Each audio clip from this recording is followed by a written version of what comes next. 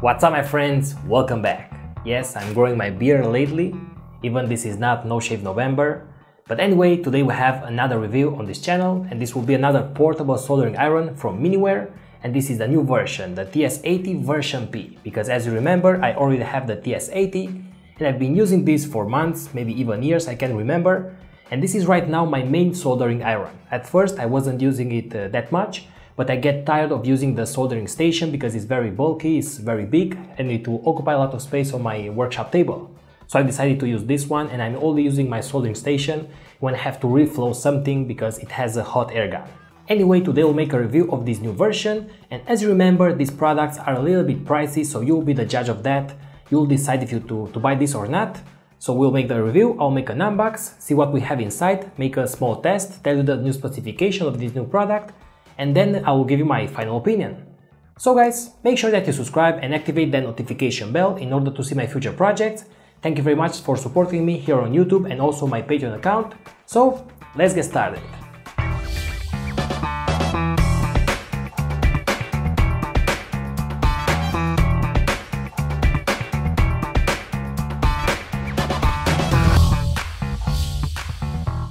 What's up my friends, welcome back. So let's just start this review of this new version of the TS80-P. Let's start with a quick unbox.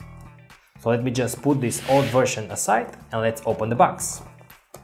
First of all, as you can see here, it can reach 400 degrees, it works at 12 volts and it has 30 watts.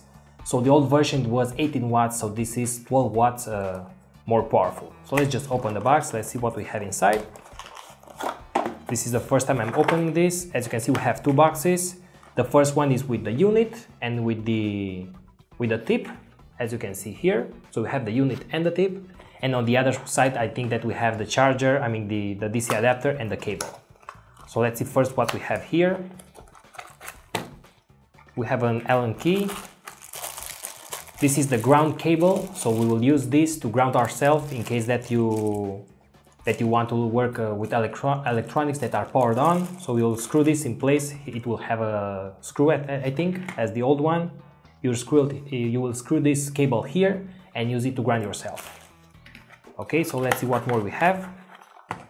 This is the power cable, and as you remember, this is made out of silicone and this is resistant to temperature. I've tried to burn this out and it will make a test later. So I've tried to burn it and it won't burn because this will take up to 400 or 500 degrees for a short period of time, of course. So this will be very helpful if you, for mistake, you touch this, so you won't burn it. Okay, so we have the cable made out of silicone and the DC adapter. Oh, and this is the model for US, but I think, yes, this is a 240 volts, so we won't have problem to use this. And I already prepared here an adapter because the other model was as well. The old one was always for US, so I had this prepared for a test, so we will use that. The adapter is not included in the package when you receive it, so make sure that you buy this. This is like $1. I bought this in a Chinese store. And we have a short manual, I think, which is of course in English and Chinese. It will tell you the parts of the unit, the power, the voltage, and that's it. So this is what we have inside. The power adapter, we have the cable for grounding ourselves, we have an Allen key, the cable, the power cable, which is made out of silicone, and the unit. And this here, I'm not sure how to open this. I think I don't want to break this. Okay, so we open this sideways. So I'm guessing that once you open this, you won't be closing it back. But anyway. So there you have it. You have the unit, the soldering tip, and the rest of the components. So now I will tell you the specification. I have here a sheet with all the data for the soldering iron, and then we'll make a test and I'll give you my final opinion. Okay guys, so let's get with the specs. First of all, this will have the same temperature range. It will get from 100 degrees to 400 degrees Celsius, which is the same as the old version. It has an input of 12 volts, and at 12 volts it will draw 2.5 amps, which is the maximum current. So that will equal to a power of 30 watts, which is 12 watts more than the TS80. Remember, the TS80 had a power of 18 watts. So I'm pretty sure this will be a lot faster. As I have here, faster heating time, From room temperature to 300 degrees it will take around 8 seconds, and we will test that later in this video. Also, it has the data and power interface, a USB Type-C, which is the same as the other version. But as you remember, USB Type-C could take a lot of power, so that's why we could use this at 30 watts. And also you can use the same input as the data input. And by that, all I want to say is that if you want to flash the new firmware, you can use the same USB input. So just connect the cable to your PC, get the new version and flash that to your device. In this case, I'm pretty sure this is the last version, but if you have an older one, just get a new version from their website.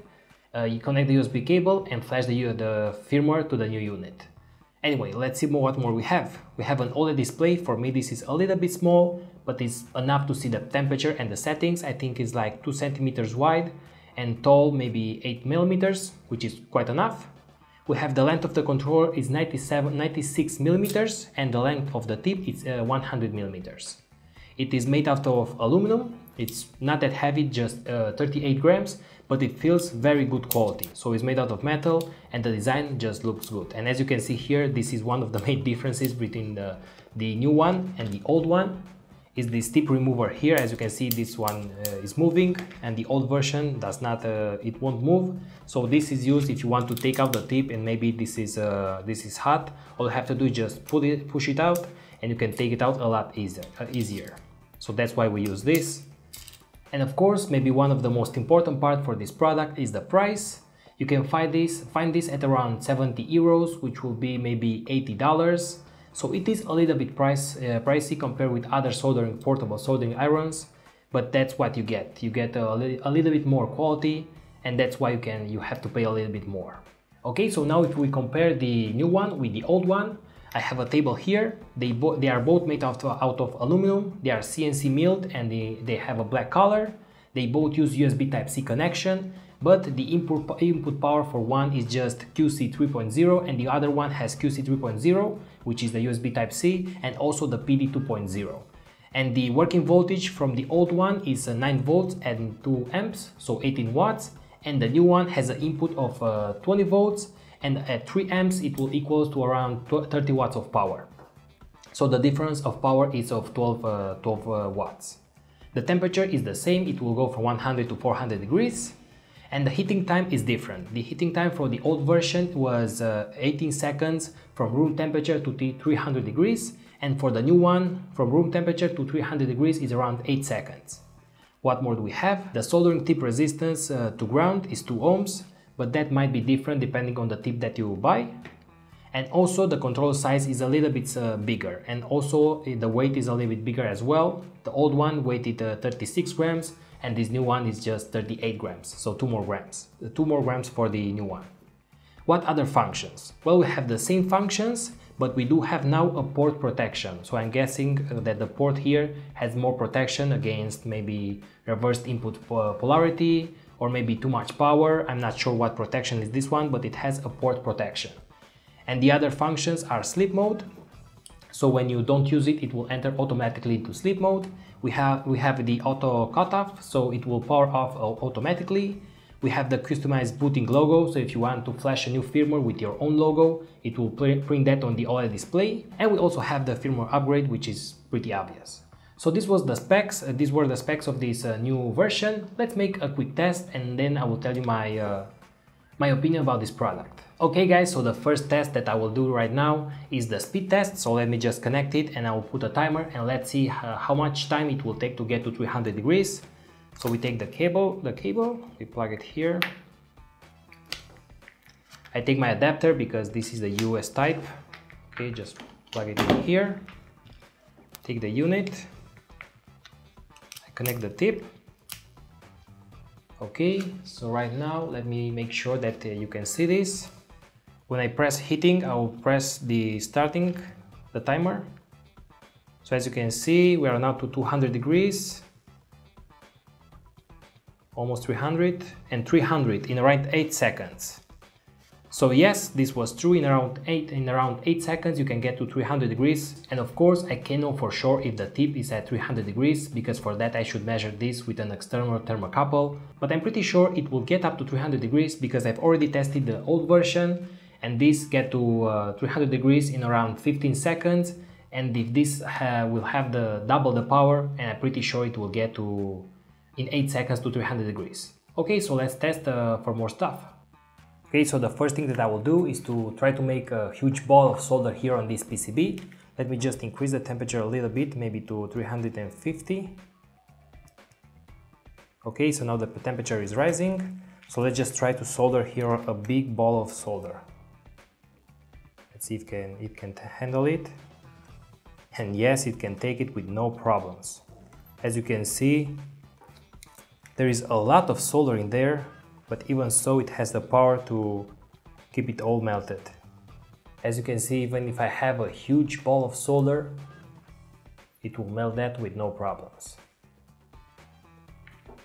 Okay, so let's make the next test. Okay, so right now here I have a huge PCB which will dissipate a lot of the heat. So let me just try to make another ball of solder in the middle here, and let's see if it can handle it. We just hit the board first, we add the solder. This is a bit tricky now because the ball of solder will get hard sometimes, but it can handle it with no problems, because if the last version could handle this, this will be even better with 30 watts. So as you can see, I have a lot of solder here, and the PCB is very big, so it will dissipate a lot of the heat, but even so we can solder a lot of solder here. Let's just try now to solder a component, a MOSFET, to this PCB. So here I have a MOSFET. Soldering this MOSFET is a bit more difficult because now both the PCB and the MOSFET will dissipate the heat. So I'm not even sure if I will be able to do this. Yes, even so, as you can see now the entire solder is melted and I'm able to solder the MOSFET to the PCB. I'll just make a zoom right now so for you to see. Okay, so here we have it. As you can see, I zoomed in, and as you can see the component is well soldered in place, and the entire ball of solder was melted and the component is fixed in place. Oh, and by the way, I almost forgot, we had to test the cable if we can burn this, because as I told you, this is made out of heat resistive silicone. So let's just make a test. As you can see, I'm touching this with the soldering iron at 350 degrees. So as you can see, I'm trying to burn this, but there's nothing happen. Let me just make a zoom to the camera. As you can see, I'm touching it, but there is nothing happen, and the iron is at 350 degrees. Okay, so it's pretty obvious that this new version has a lot more power. And as for my final opinion, well, yes, it is a little bit pricey, but it's a very good quality solder, so I recommend it. If you have the money, just buy this, because you will have it for a lot more time. It's made out of metal, the tip is very good quality, it will heat up very fast.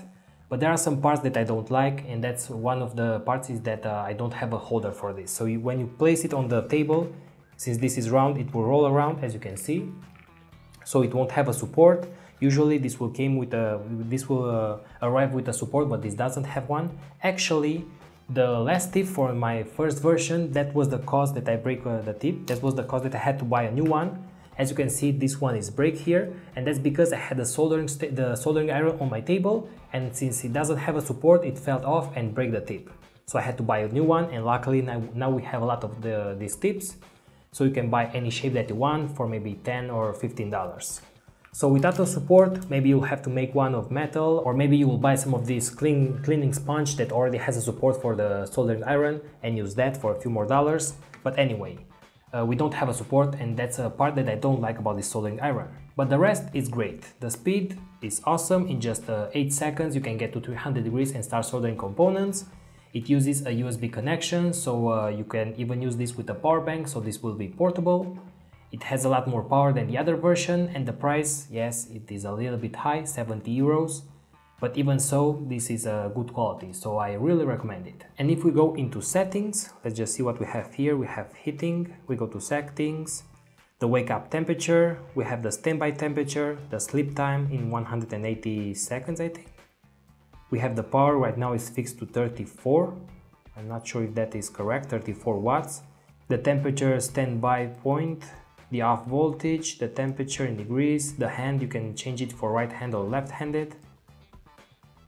And you have a lot of settings here that you could change, and you even have the input voltage, right now it's 12 volts.